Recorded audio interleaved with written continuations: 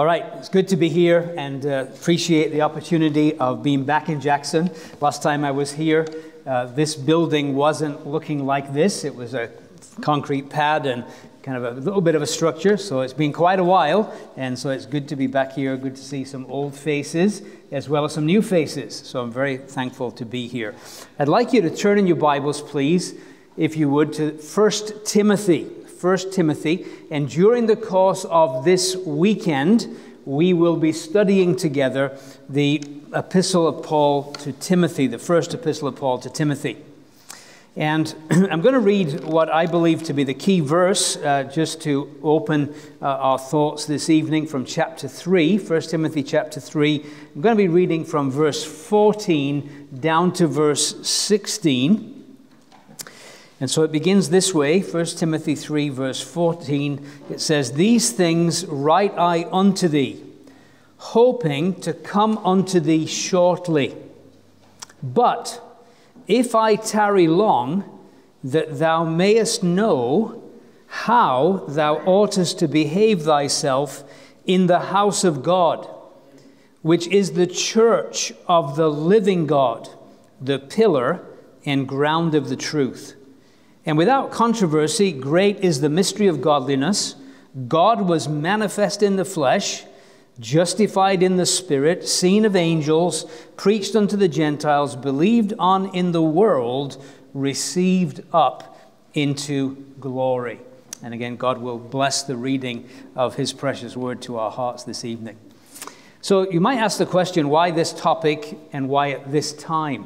And part of the thought is this key verse about how to behave in the house of God. I want to just start with the phrase, the house of God.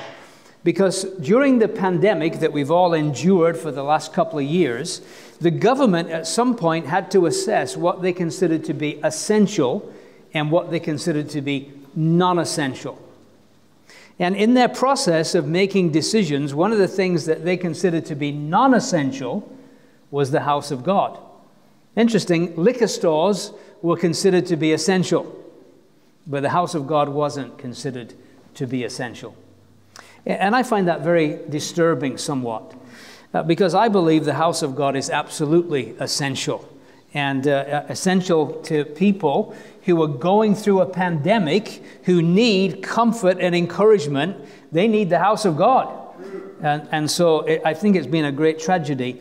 But I want to just focus on this idea of the house of God this weekend.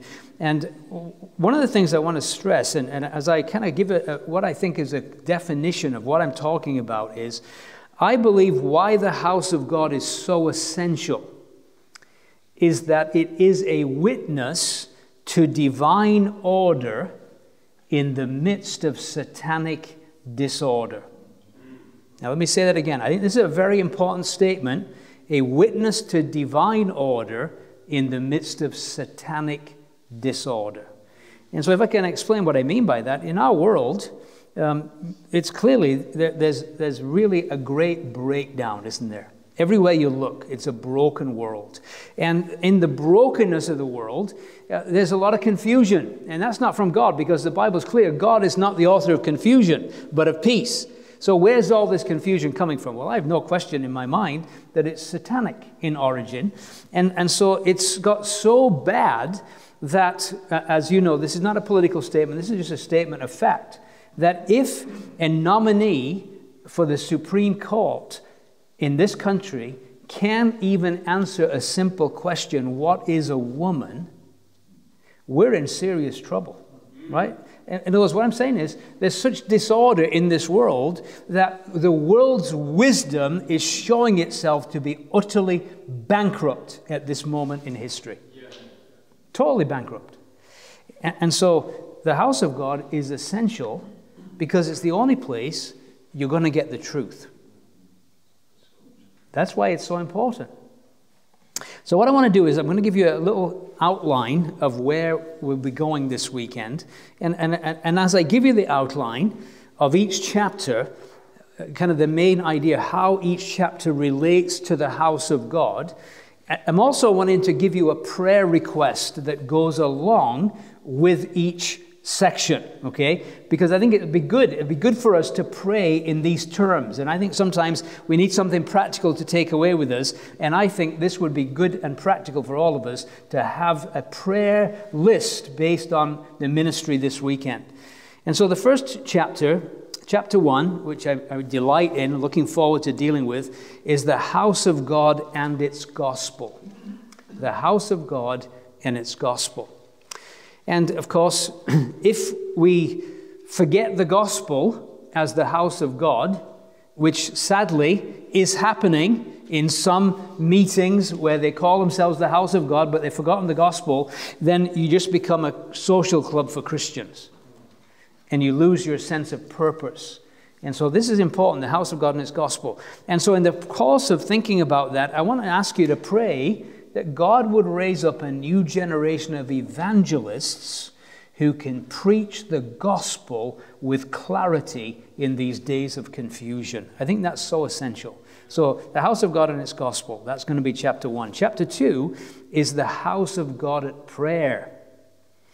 And sadly, even though there's going to be a wonderful chapter 2, unfolding the importance of prayer and the prayer meeting, if we're really honest, the weakest meeting in almost every church is the prayer meeting. It's the Cinderella meeting of the church. It really is. And yet we want to look at that, and we want to pray, specifically a prayer request, pray for intercessors. Pray that God's people would see the importance of being at the midweek meeting and praying. And seeing the importance of that and how that affects every other meeting in the church. And so we'll talk about that, the house of God at prayer. And then, of course, there's two things in chapter 2, because towards the end of chapter 2, it gets into something that our society really is confused and muddled about, but it talks about gender roles.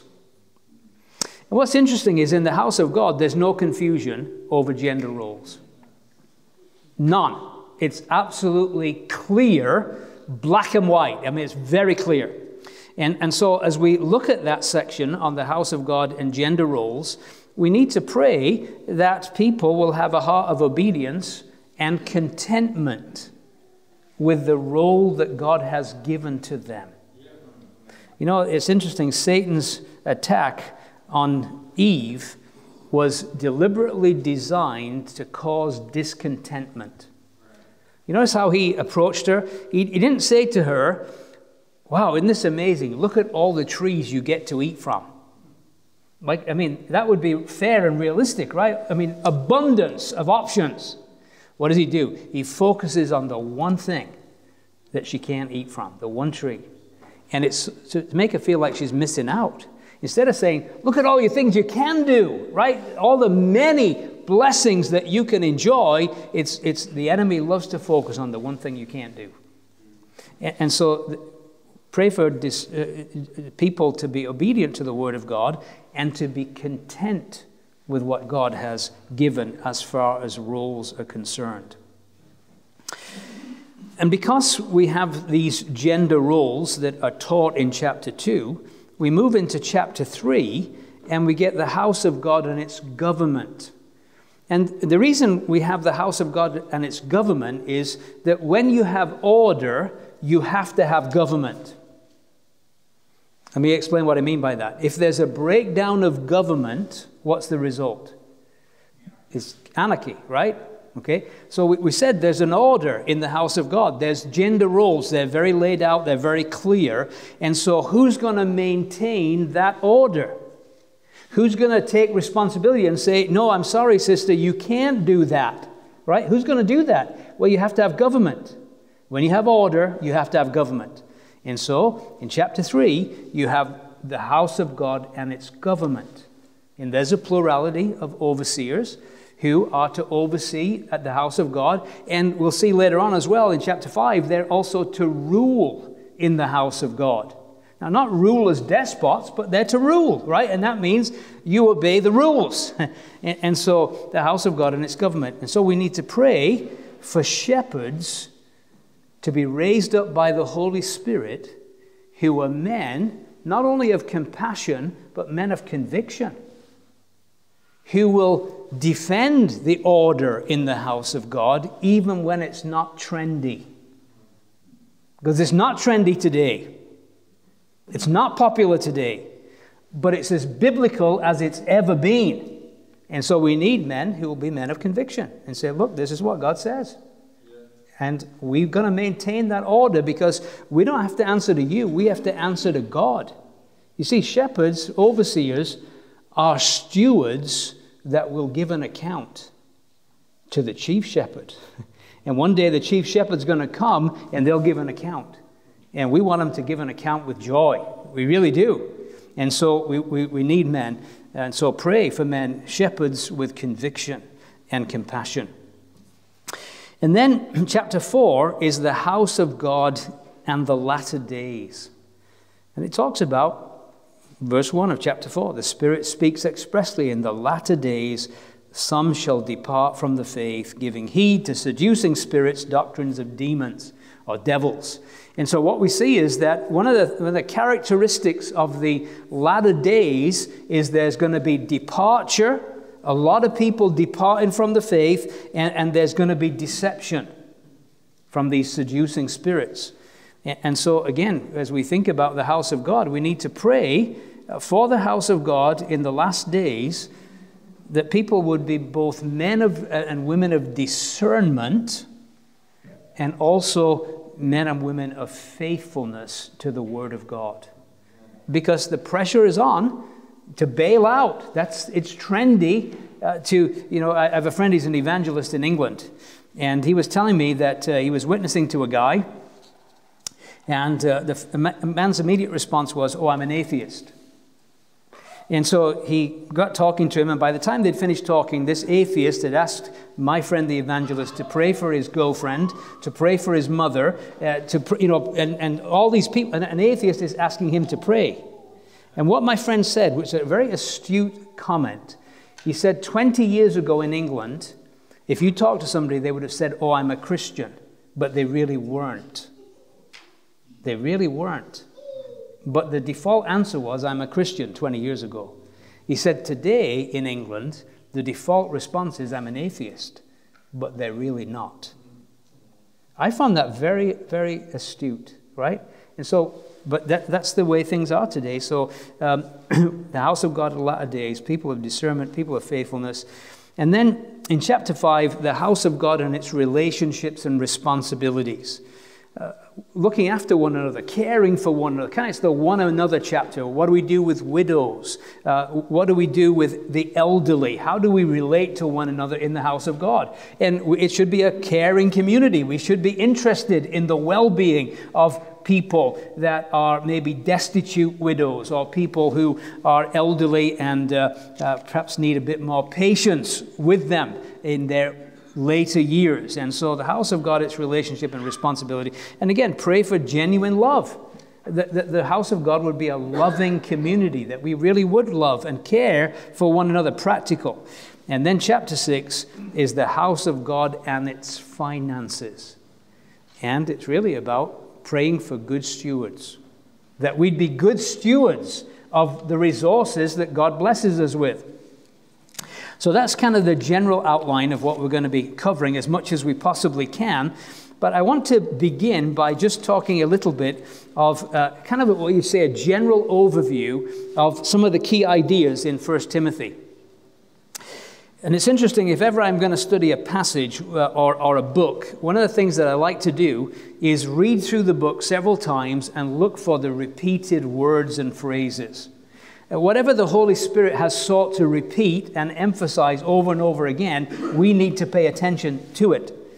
And so as we do this with 1 Timothy, just reminding ourselves a little bit about the background, it's what we call a pastoral epistle. Not that it's written to pastors, but these are called pastoral epistles. And part of the reason is that they were written to these individuals rather than churches. And these individuals, Timothy and Titus, 1 and 2 Timothy and Titus, I want to suggest to you that they were New Testament troubleshooters.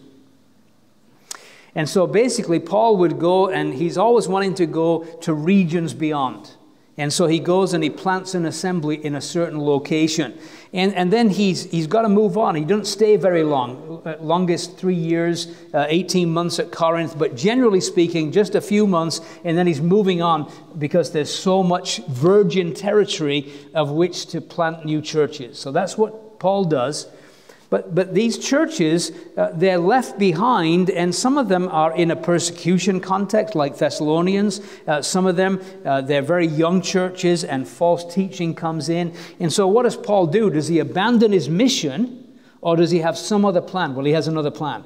He's got these team players who I would call New Testament troubleshooters. And so he sends men like Timothy and Titus to these young assemblies to correct error and to help straighten things out.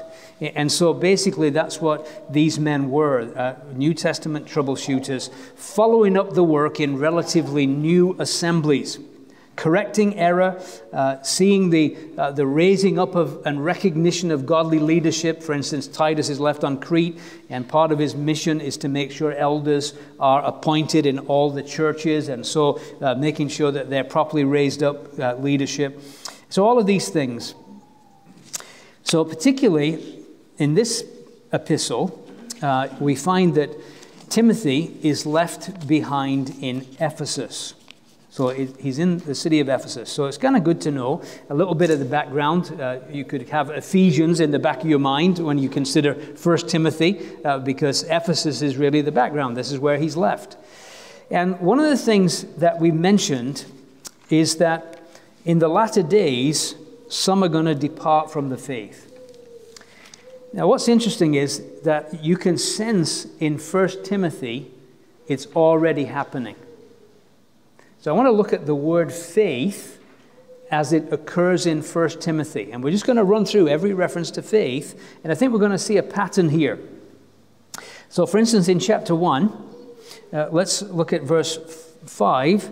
It says, "Now the end of the commandment is charity out of a pure heart and of good conscience and faith unfeigned," or unhypocritical, or if we want to put it this way, faith without a mask. Because the idea of the word hypocrite is somebody wearing a mask. Kind of ironic, isn't it? We're supposed to mask up. And some of us have been wearing masks for years anyway, in a sense of pretending to be something we're not, right? A hypocrite. And so he said faith unfeigned is the idea of genuine faith, unhypocritical faith. And then notice what he says. So the end of the commandment is charity out of a pure heart and of good conscience and of faith unfeigned, from which some, having swerved, have turned aside to vain jangling or empty chatter.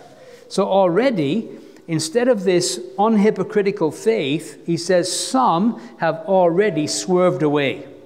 So the very first time faith is mentioned, is telling us there are some that have swerved away. They've gone away from the true faith, right? Instead of having this unhypocritical faith, they've already gone aside.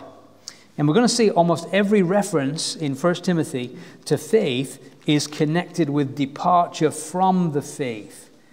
So he says in verse 19 of chapter 1, "Holding faith and a good conscience, which some, having put away concerning faith, have made shipwreck, of whom is Hymenaeus and Alexander, whom I have delivered unto Satan, that they may learn not to blaspheme." Ironic that Paul, the former blasphemer, has handed them over to Satan so that they would learn not to blaspheme. But again, I want you just to see that already, he says, we need to hold to the faith because some have already made shipwreck. And by the way, Paul is not afraid to name names. Sometimes in our evangelical kind of politeness, we're almost afraid to mention names. Paul was not scared to mention names. And he names these guys. He said, these guys have made shipwreck. They're a disaster. We'd say they're a train wreck. They're a shipwreck. They're just an absolute disaster, and they've departed from the faith. Now, we'll go into more details. I want to just do the general before we get into the specific. But I want you just to see the point. Chapter 4, verse 1. We've already looked at this, but The Spirit speaks expressly, in the latter times some shall depart from the faith, giving heed to seducing spirits, doctrines of devils. And so again, here are people that have already giving heed to these doctrines of devils. They've departed from the faith already, as he's writing. Chapter 5 and verse 8. But if any provide not for his own house, especially for those of his own house, he hath denied the faith and is worse than an infidel. That's very challenging, isn't it, in our day? Don't you think? Do you see a bit of a challenge there? It's kind of interesting. You go to India, and the brethren there would never dream of putting their parents into a nursing home. They would see that as denying the faith. I mean, they take it really seriously. That's how serious they are. They're serious about taking their and a lot of them, they'll build a section on their house, and they'll take in their aging parents. And so here we just get this idea that a denial of the faith is worse than an infidel. The idea is that an unbeliever in those days would do that. And again, I wonder how much we're shaped by the culture rather than by the scriptures. And I'm talking about even in sound evangelical churches. How much is the culture shaping our thinking, and how much is the scripture shaping our thinking? And so he says they denied the faith. 1 Timothy 5 and verse 12. He says, having damnation because they have cast off their first faith. Speaking of younger widows who were, I guess, a bit flighty and not content to wait for God to provide, and they went looking. And it says that these have cast off their first faith. Chapter 6 and verse 10. It says, for the love of money is the root of all evil, which while some coveted after, they have erred from the faith and pierced themselves through with many sorrows. So again, people erred from the faith. Chapter 6, verse 21, which some professing have erred concerning the faith. So this is not rocket science. All we've simply done is we've paid attention to the repeated ideas the Spirit of God has given in this epistle. And one of the repeated ideas is that of faith. But it's not sincere faith. It's not the real, it's people bailing out. It's people departing. It's what we call apostasy, right? That is the background, and that's why Timothy is there in Ephesus, because there's a lot of departure. Does it sound a little bit like our day in any way, do you think? I think it sounds a lot like the day we find ourselves in. That's why these epistles are so relevant, because there's a lot of people bailing out, because it's not trendy to be Christian anymore in this godless culture. What are some of the things that threaten faith, by the way? I just wanted to kind of think about that, because obviously faith is being abandoned. So what are some of the things behind it? One of the things that he emphasizes quite a bit is the idea of foolish questions, or questions that are speculative. And so in chapter 1, verse 4, he says, neither give heed to fables, endless genealogies, which minister questions, rather than godly edifying, which is in faith, so do. And so, not there's anything wrong with having a Q&A session. We're going to do that. But sometimes people love to deal with speculative questions. And there's a love of the novel. I don't know if you noticed that, but in our day, there's what I call YouTube theology. And so there are Christians that, I hope I'm not offending anybody, flat earth theorists and all this kind of stuff. And you don't get that from reading the scriptures. You get that from watching a YouTube documentary that kind of looks semi-credible. And so that's what's happening. That's it. This is, I'm talking about people in assemblies. I'm talking about not out there in La La Land, even in our circles. But people are caught up with speculative questions rather than just being grounded in the faith, the simplicity that's in Christ. There all this other stuff. Be careful of YouTube theology. And I know I've got a whole channel on YouTube, and hopefully that's safe, but be careful of these things. And so this idea of questions, you get the same thing in chapter 6 again. And verse 4, it says, he is proud, knowing nothing, but doting about questions and strifes of words, whereof cometh envy, strife, railing, evil surmisings. And so there are some people that ask questions, and I love it. They're genuine. They want to know what the Scripture says and how they can live it out. And I'm all for that. I'm all for those. But there are other people that like to ask questions because they want to show themselves to be some smart cookie and trip you up and seem clever or whatever. And it's just pride is the root of it all. And so he says the questions, these can be a really difficult thing. A second thing that threatens faith is a wrong use of the law. We see this in chapter 1, verse 7, desiring to be teachers of the law, understanding neither what they say nor whereof they affirm. One of the ways that people depart from the faith is they get caught up in legalism and law stuff. Dietary fads. That's a big thing, isn't it? I meet people sometimes and they'll tell me quite boastfully, oh, I don't eat pork anymore. As if, well, it might make you more healthy, but let me tell you something, it doesn't make you more holy at all. That net in Acts chapter 10, I'm pretty sure there was a big hog in that net. Probably barbecued, right? It was ready to eat. Rise, kill, and eat. I've never eaten it. And so now these legalistic, and people love to bring you back to bondage to the law. And it causes people to lose the simplicity of the faith that is in Christ Jesus. Don't allow that to happen. Wrong use of the law. The health, wealth gospel, that certainly caused a lot of people to bail out when they see this. Chapter 6 and verse 5. Perverse disputings of men of corrupt minds, destitute of the truth, supposing that gain is godliness, from such withdraw thyself. The whole God channel, right? Let me tell you something. From such withdraw yourself, right? Because it's all, vast majority is health, wealth, gospel nonsense, isn't it? Give us $100 and the Lord will give you back $1,000, right? You've heard those things. And it's right here, right in Timothy's days, people saying gain is godliness. Well, where does that leave the Lord Jesus? Right. Like in terms of gain, he had nowhere to lay his head. When it came to paying taxes, he had to say to Simon, catch a fish, and from the fish's mouth the taxes will be paid. He was supported by women who ministered to him in Luke chapter 8. Right? He did not have anything. Though he was rich, yet for our sakes he became poor. And so if gain is godliness, the Lord Jesus evidently wasn't godly. What about the Apostle Paul? Yeah, sometimes he said, I know what it is to abound. And there were times when he was treated like royalty. But he says, I know how to be abased. And there was times he was treated despicably. Was he godly? Sure he was, right? And so again, just to see, this is, again, what are the snares?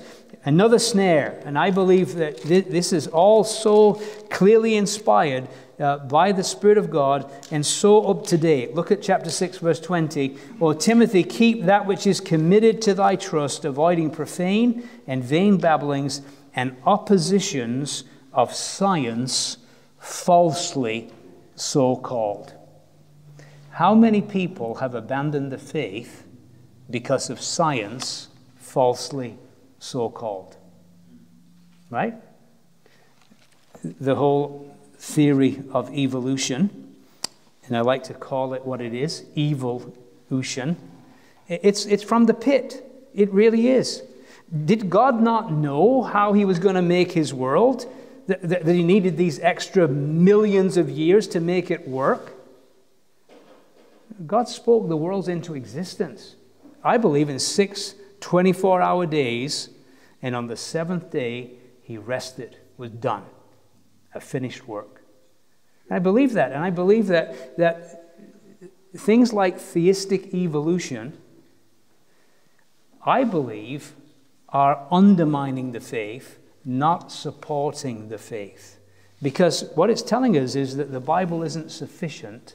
It needs so-called scientific theories to make it work. And I don't believe it needs that. Amen. And so we've got to, again, just see, these are some of the things that we're facing in our day. But behind it all, as we saw in chapter 4, are seducing spirits and doctrines of demons.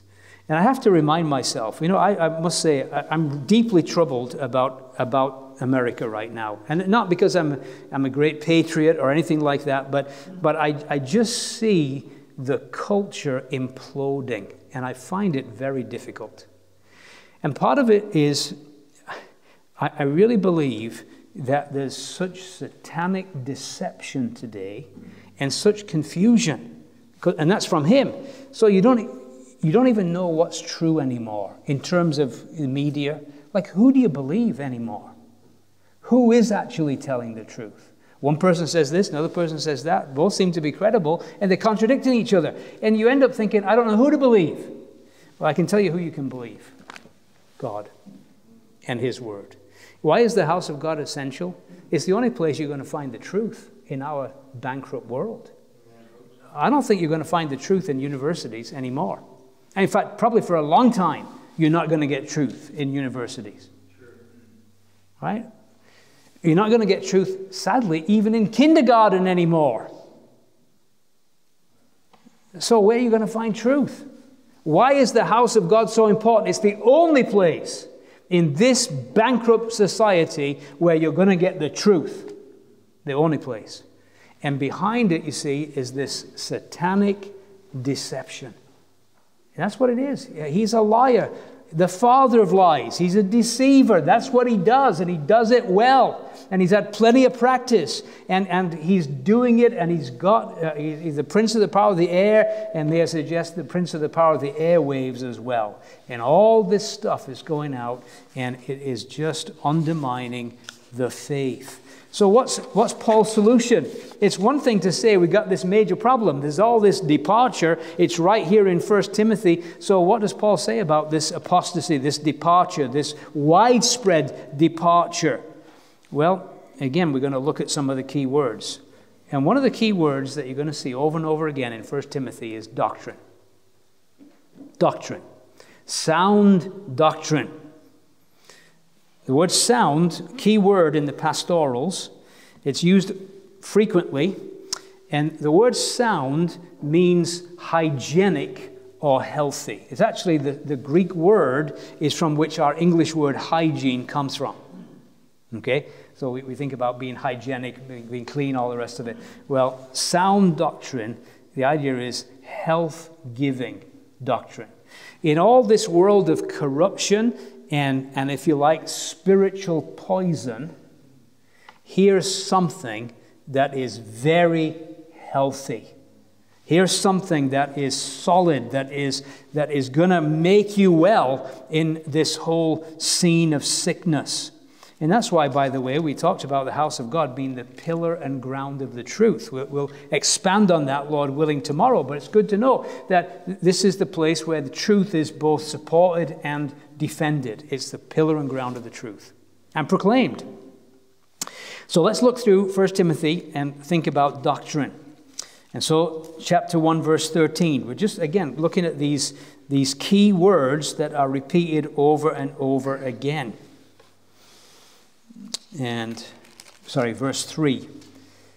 As I besought thee to abide still at Ephesus when I went into Macedonia, that thou mightest charge some that they teach no other doctrine.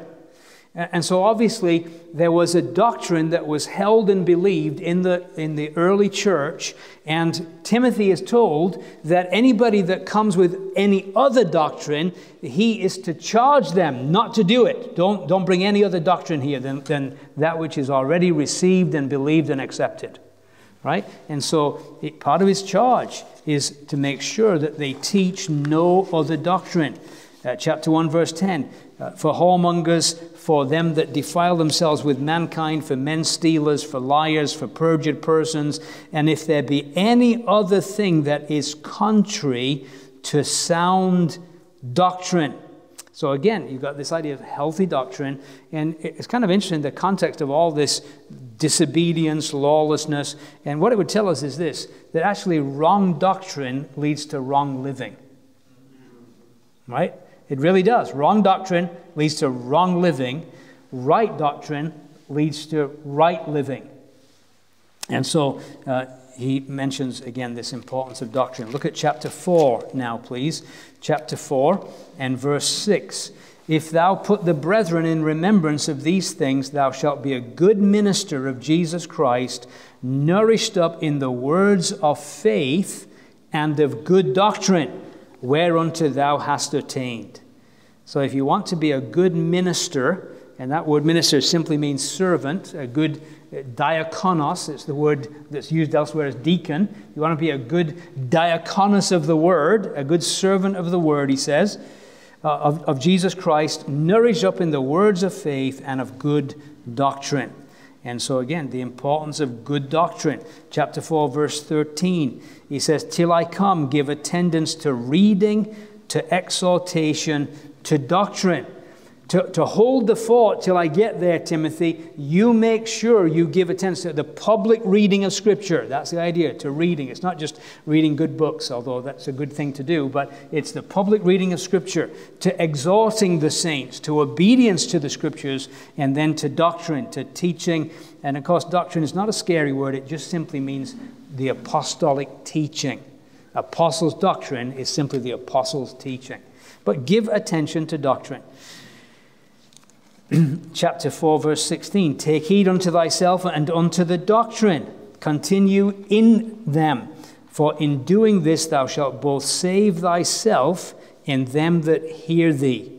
And so by paying attention to the doctrine, Timothy's going to save himself from what? From making shipwreck like others, like Alexander and Hymenaeus have, so that you're going to finish strong and finish well. You'll save yourself if you take heed to the doctrine, and also you will save those that hear you. And so again, take heed. Chapter 5, verse 17. Let the elders that rule well be counted worthy of double honor, especially they who labor in the word and doctrine. Right? Give special honor to these people that have devoted themselves to the study and the presentation of the Word of God to the saints. Honor them for that. What they're doing is a good thing. And notice it says labor in the Word and doctrine. And one thing it tells us, it's work.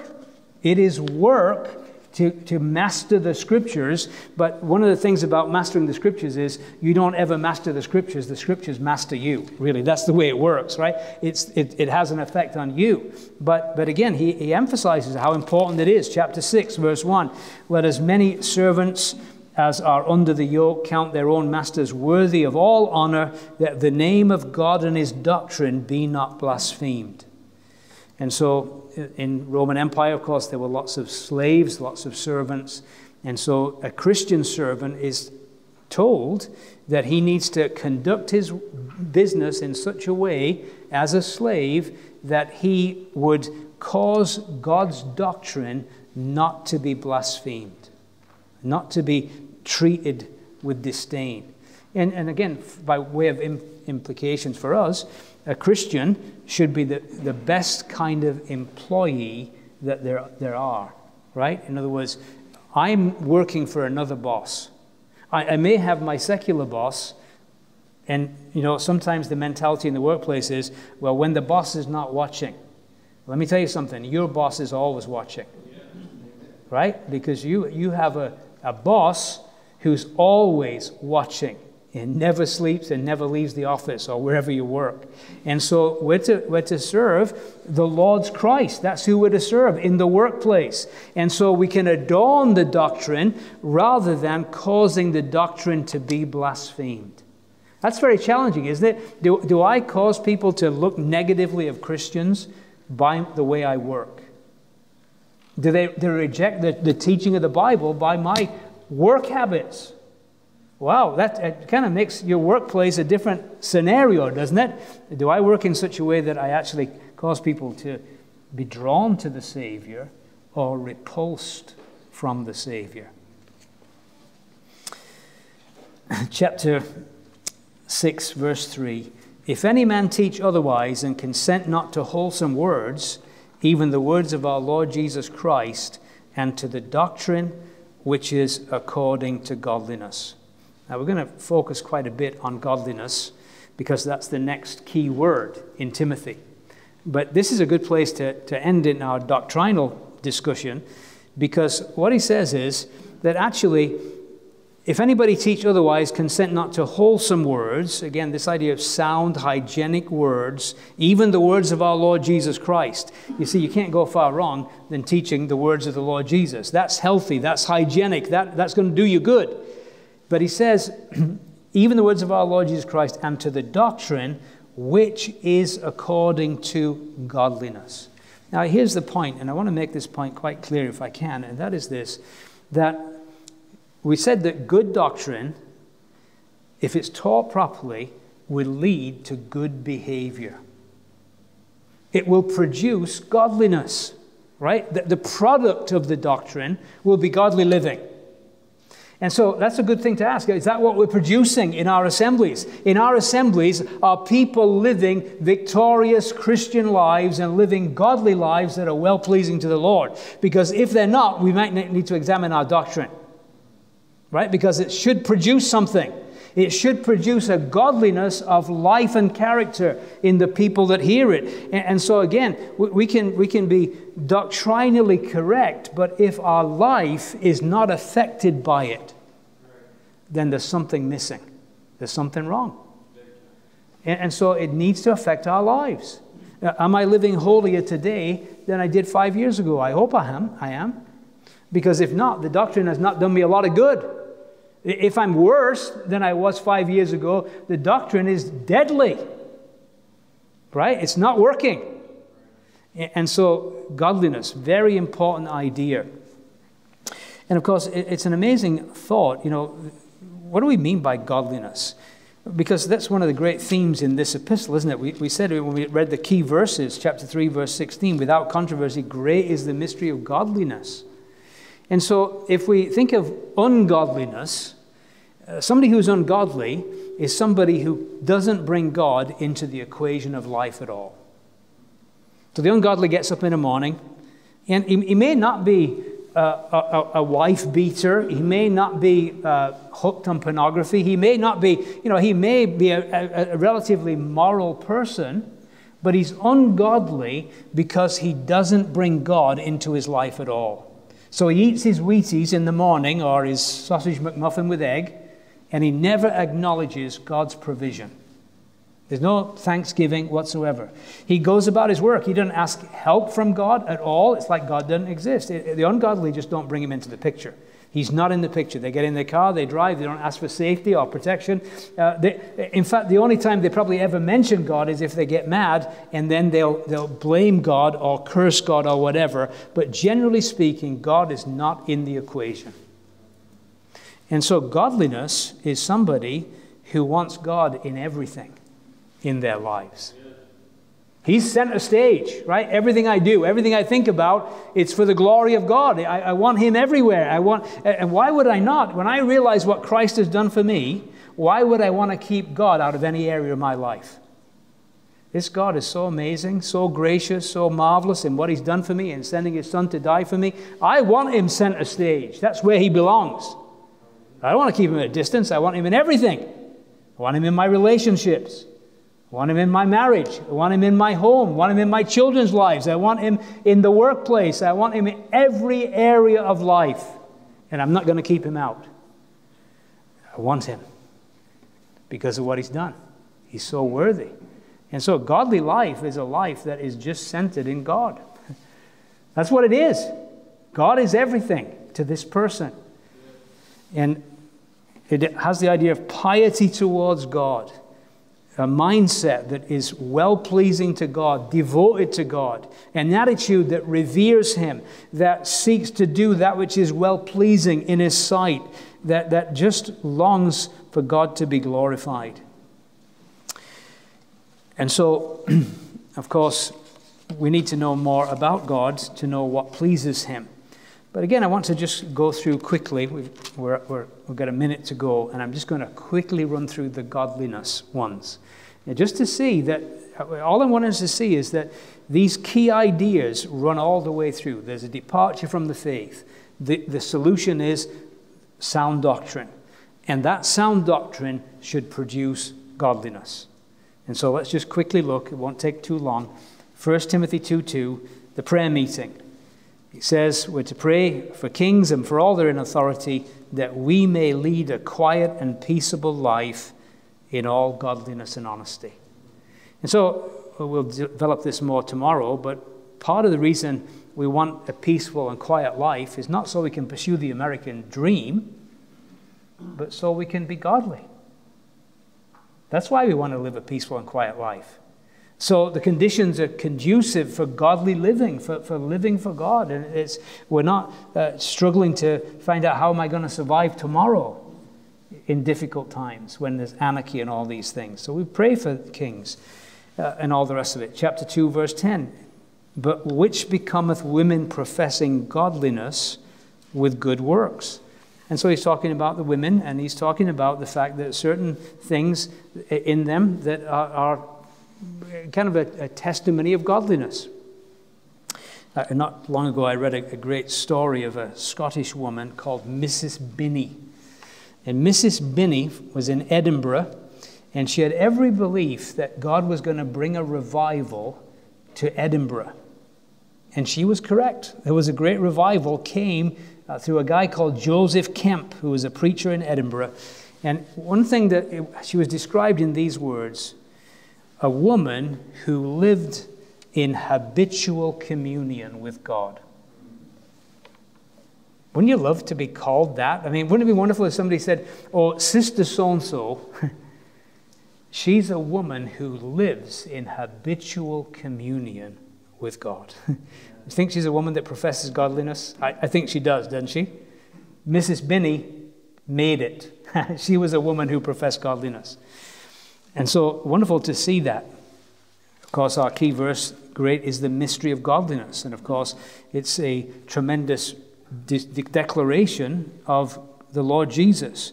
God was manifest in the flesh. If you want to know what godliness looks like, here's this life. This is the life to model it on. If you want to know what godliness is, just watch this life. From its coming into the world to its ascent from the world. Watch that life. That's what godliness looks like. The life of the Lord Jesus. The perfect life of godliness. Chapter 4 and verse 7. He says, but refuse profane and old wives' fables, and exercise thyself rather unto godliness. For bodily exercise profits little, but godliness is profitable to all things. The word exercise there, we know it well. It's the word gymnasio, from which we get our English word gymnasium. And so the idea is this, we might put it this way: discipline yourselves towards godliness. Right? Just as you'll never get the ideal physique if you never do any work in the gym, right? You go to the gymnasium to get the physique you're looking for. I don't know anything about that. I've heard that's what they do, right? I've never been to one of those places, but I understand that's the idea that goes on there, right? You go there, you do your exercises, you get your abs and all this kind of stuff. And you never drift into that physically kind of, I don't know what, perfect body. You just don't, it don't happen overnight. You don't just go to bed having had a big double cheeseburger and wake up the next morning and suddenly you're, Mr. Universe. It doesn't work that way, right? You got to work at it. And same way with godliness, he says you have to go to the spiritual gymnasium if you want to be godly. In other words, godliness is the result of a disciplined life. Disciplined prayer life, a disciplined devotional life, a disciplined witnessing life, disciplined to share the gospel with others, a disciplined life of spending time in communion with God, not just reading the Word of God and praying, but just enjoying His fellowship. There's a discipline that produces godliness, and it's not instant. It's a disciplined life. And it's interesting, if I could just put it this way, just as you'll never drift into having the perfect body, you will never drift into a life of godliness. In fact, if I could say this, if you drift, it'll always be away from the Lord and never towards the Lord. Because that's what happens. The minute you begin to drift, you go away, not towards. So if you want to be godly, there has to be a discipline that characterizes your life. And T. Ernest Wilson, great missionary, went to Angola. I think there was no assemblies when he arrived. When he left, there was 1,500 assemblies. God used him marvelously in Angola. One of the things that he said was, when he went to the mission field, he took a big study Bible and a bigger alarm clock. And he said that's how he got to be the man he was. And he didn't make the alarm clock close enough to just hit it on snooze. It was probably, when he went there, it was probably one of those wind-up ones with bells. But that's how he got to be the man of God he was. It was a disciplined and a dependent life, but a disciplined life. And so he says, discipline yourself to godliness. And so we certainly need to recognize that. We've seen about doctrine which is according to godliness. Chapter 6, almost done, verse 5. He says, perverse disputings of men of corrupt minds, destitute of the truth, supposing that gain is godliness. From such withdraw yourself, but godliness with contentment is great gain. That is so counter American culture, isn't it? The whole culture is designed to cause you to be discontented.